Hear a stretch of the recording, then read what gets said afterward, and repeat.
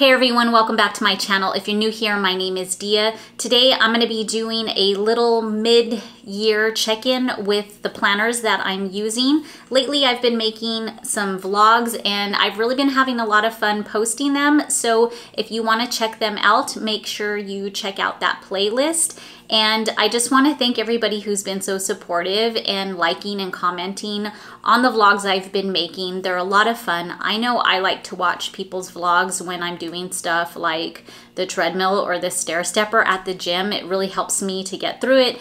And I also find a lot of motivation and ideas through these vlogs. So I really enjoy sharing them and thank you for everybody who's been watching them. Today I am doing a mid-year check-in, like I said, with my planners. I have been using the Hobonichi A5 Cousin for the last couple of years now, but I have switched out of it completely. And I've also added an online planning tool to my system. Let me go ahead and start with my main planner, which is my new Wonderland planner. This is the wonderland222 B6 planner, and this has replaced my Hobonichi Cousin. I never thought I would leave the Hobonichi Cousin, but here I am, and I'm very happy so far. In case you're curious, this is a hand-stitched leather tee cover, and the reason I purchased it is I had a couple of other B6 Stalogy planners, but they're a little bit too big for this Wonderland planner. And at Hand Stitch Leather Tee, she used to keep this size on her website. It's not on there anymore, but if you request it, she will make it for you. And I got it in the natural leather. Oh, and I've been using the Sarasa clip pin. This is the Grand, I think, but I've been using the Sarasa pins lately. I kind of stopped using my fountain pens for a while because I just was having a lot of smearing issues. And right now I just need to open my planner and plan and not worry about things smearing. Okay, the first thing in my Wonderland planner is that I did put this little pouch in the front here, and I keep the stickers that I use in my monthly layout. And usually it's just if I get my hair done and my nails done, I just have those little stickers in there. I keep my morning intentions in this planner.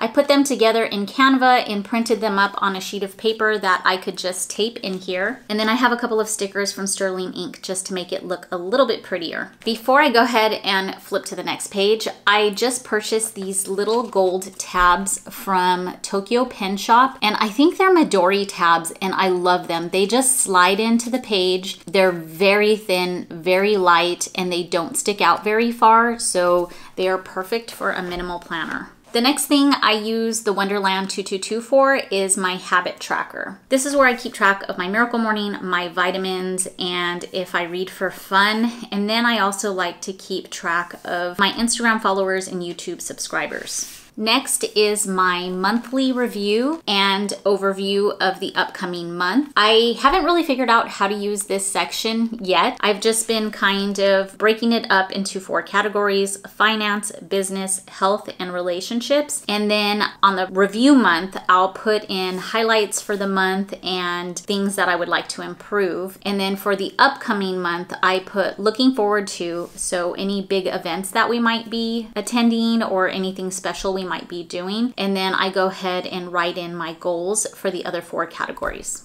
Next is my monthly calendar, and this is where I just keep any big appointments that we have, weddings we have to shoot, events that we have to photograph, cheer practice for my husband, just anything that's going to take us out of the office. This is where I put it. I also keep track of whenever I get my hair colored in here. And I love the Sterling Ink stickers because they are so minimal and I use them to decorate my monthly pages.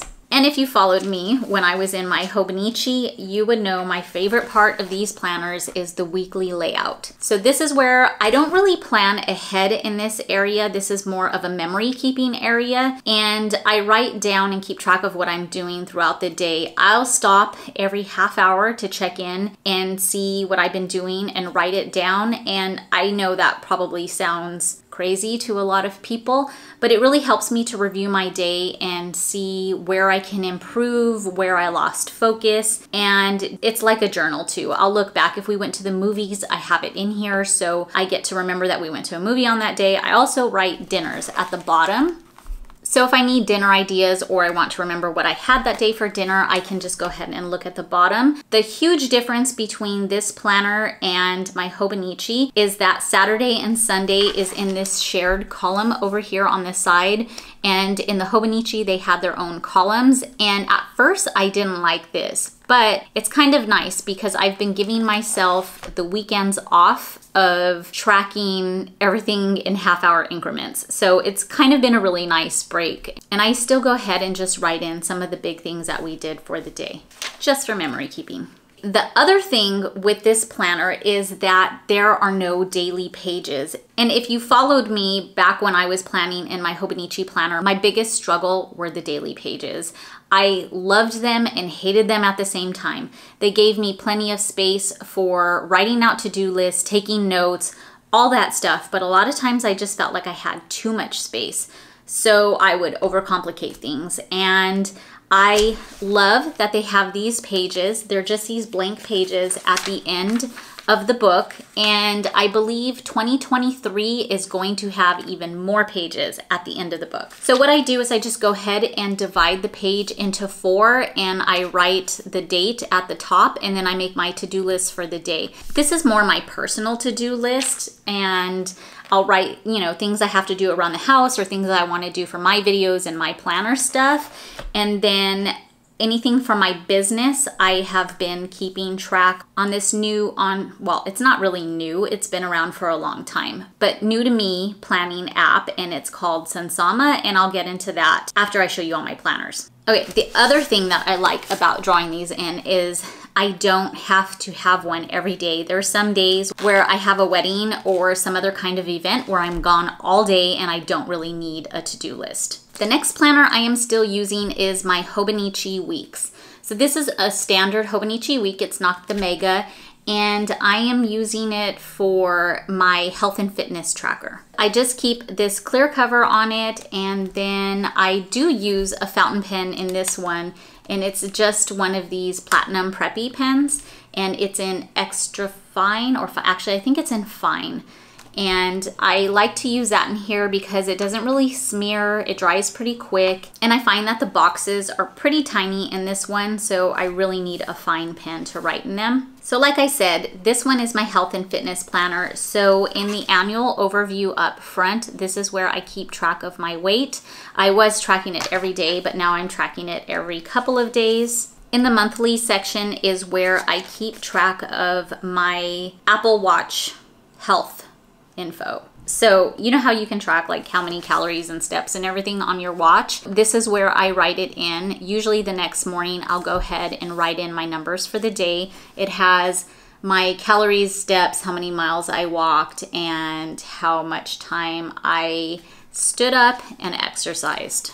And then in the normal weekly pages, I break it down like this. On the left-hand side, I have my meals. I have breakfast, lunch, and dinner. And then on the right-hand side, I have my snacks and my workout for the day, or whatever activity that I do for the day. All I do is do a brief description of what I had for the day. So I can look back and see, you know, where I had maybe a little bit too much wine or beer and maybe too many snacks. And then sometimes when I'm looking for meal ideas, I'll just flip through these pages to see what I ate the previous weeks. I am also still going strong in my Hobonichi 5-year. I love this little A6 planner. This is where I write every morning about the day before, and they're really small spaces. I'm gonna kind of cover this. So I've already completed 1 year in this, but there is a space for each year, and I love it because it's just a small little paragraph recapping my day,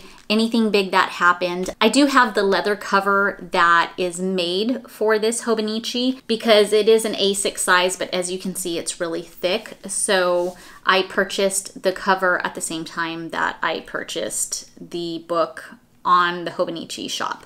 So yeah, still loving this. And on days when I don't really have time to do a lot of journaling, I always do that. I even got my daughter and my husband doing those too. And then finally, the last planner I am still using, I think I will always use, is my Traveler's Notebook. And this is more of my deep thoughts kind of journal. I'll put pictures in here, and let me see, I have, you know, this little envelope that I'll keep stickers and pictures and ephemera in. And let me see if I can find a page. Well, I just found $5, so I don't know how that got in there. But anyway, this is the cover, and I love these notebooks. So I just use a Moleskine, and I cut it down to fit in here. I find that it is the perfect amount of pages for me. Normally these are a lot thicker because I usually put a lot more things that I collect and pictures in here, but I don't know, lately I just haven't been putting much effort into this journal, which makes me a little sad because I love flipping through my other thick journals and seeing all the memories that I collected in them. So I really want to get back into this journal. So this is my more deep thought personal journal where I go more in depth about stuff. Okay, so that is the paper part of my planning.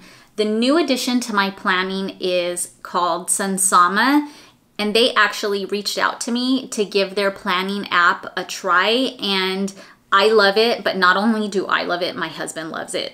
So he struggles. He's tried all sorts of different planners. He finally settled on the bullet journal. It's kind of the one he could stick to the best, but it still wasn't really working for him. He has this really bad habit of making a to-do list and then just adding to the same to-do list, and before you know it, a week has passed by and the list is so overwhelming that he hasn't gotten anything done. The reason I love this tool is it is a desktop application, and then it also has a companion app for your phone or your iPad, but we can both see it on our computers, and I get to keep track of his to-do list. I guess I'm just better at breaking it down and making it more manageable than he is. So it's really cool. I'm gonna go ahead and show you guys how I use it. It has all sorts of cool features, and I'm really excited to share it with you guys. Really quick before I go ahead and flip around to my screen recording to show you guys how this application works. One of the reasons that we are using this app now is because we switched our business. We are no longer photographing weddings. We are completely switching over to sports and school portraits.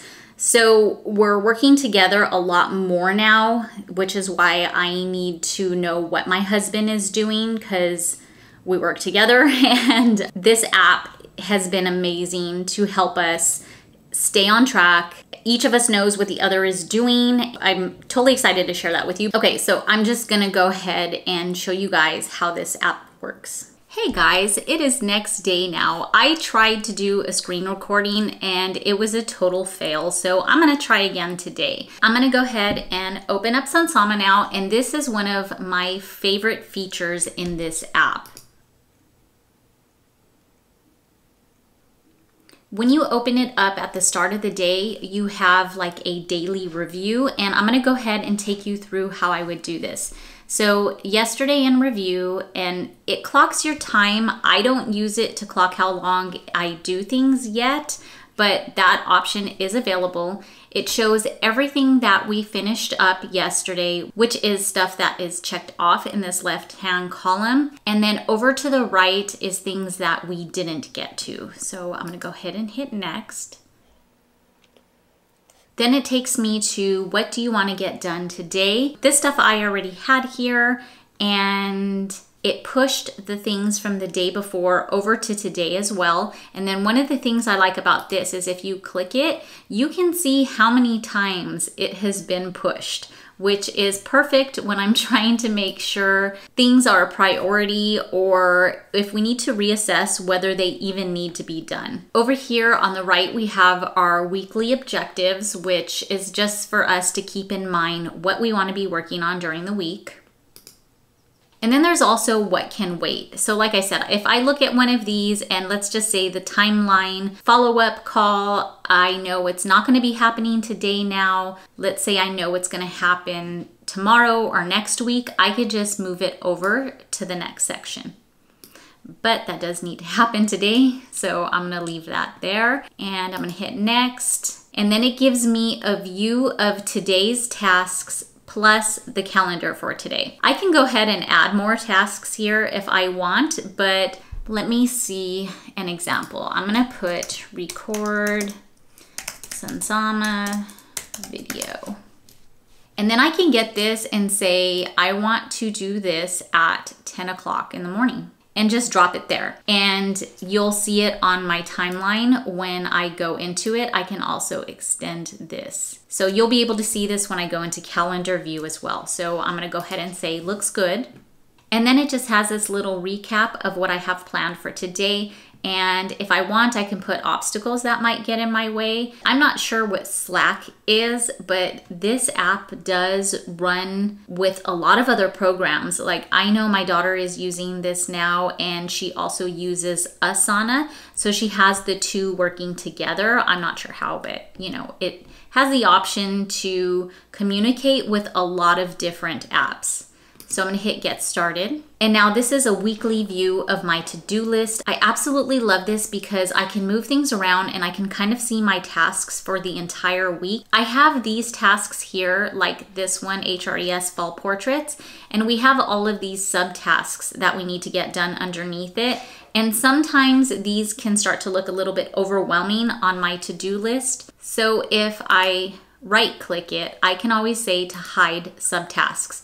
And then that way I just see my major tasks. And if I need to see what they are, I can click into them, or I can